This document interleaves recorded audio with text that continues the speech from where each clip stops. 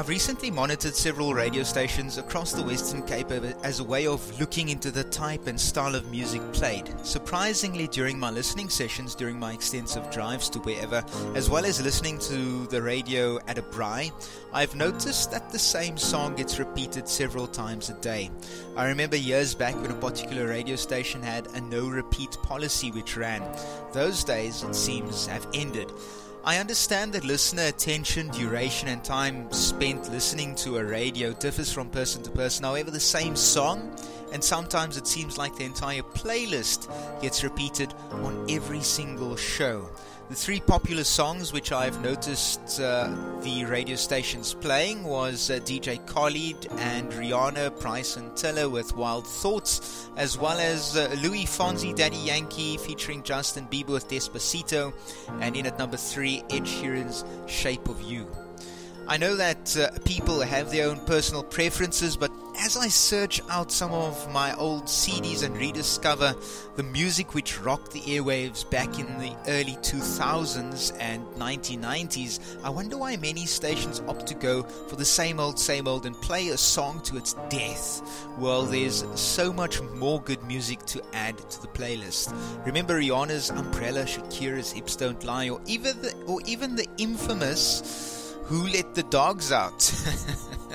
It was all good music back then, but only for a short period of time. I'm busy with a project right now where I'm checking out music from the golden eras such as the 60s, 70s and even the 80s, and I have to say that some of the music back then was really great, while some of it did suck big time.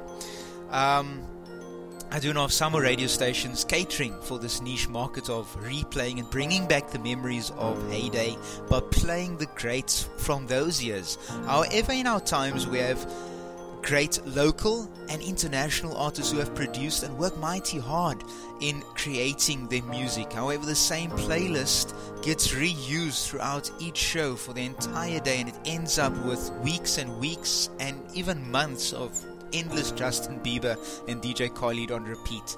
Okay, don't get me wrong, I'm not saying that they produce rubbish, but is there no way of playing a variety of music? I've recently started listening to music from the Bee Gees, for goodness sake, Elton John, the first song releases of the three Michaels, Michael Jackson, Michael Bolton and George Michael, and a whole array of artists from the hippie years into the 90s.